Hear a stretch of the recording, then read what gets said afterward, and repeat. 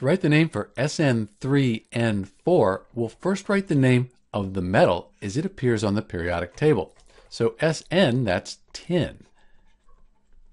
Next, we're going to write the name of the nonmetal as it appears on the periodic table. So N, that's nitrogen. Then we take this ending, this OGEN, we replace that with IDE.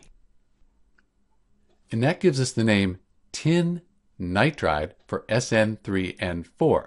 And so far, we have the name tin nitride for SN3N4.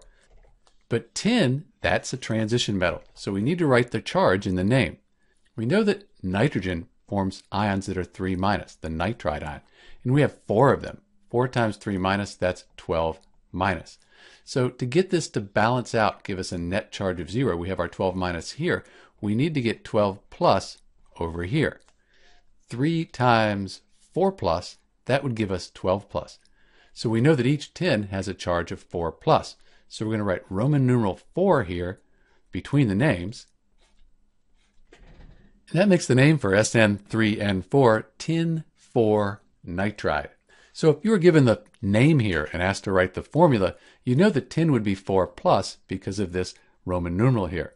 So if you have tins 4+, you could figure out how many of these nitride ions you need, because nitride, that's always going to be 3-, for the net charge to be 0.